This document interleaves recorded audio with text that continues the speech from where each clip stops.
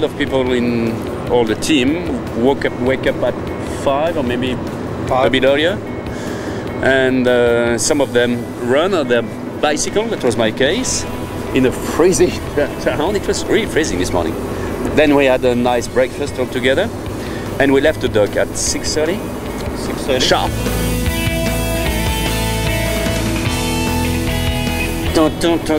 The same music as usual in this team. Everything, nothing changed. And then we freezed again during 1 hour and a half towing. Maybe 2 hours. Freezing? Oh yes. It was really cold. As usual, you know, the hour just before the sun arrived is the coldest of the day, and it was really cold this morning. And then we arrived here, just together with Oracle, and since 9 o'clock, that means 8:30 we are waiting for the wind.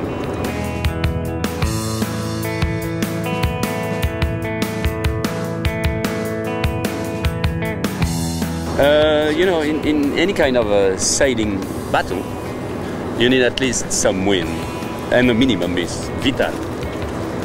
And right here, we don't have the minimum. So that's it. You know, that's not the first time a sailing race is a bit postponed because there is no wind. Special delivery. So we just have the special delivery, especially for the designers. You know, the designers are guys who are supposed to feed their brain. Sometimes you don't understand why they have to feed something like that, but look at it. Look at that. Look at that. That's a designer. So the brain is quite nice, but hopefully the gravity center is very well.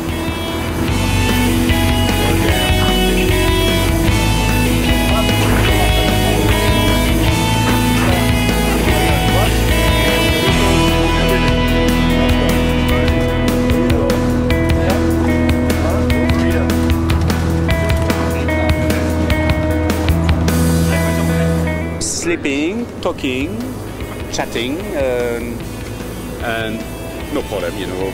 All of them are pretty used. We know what is waiting, and that's it.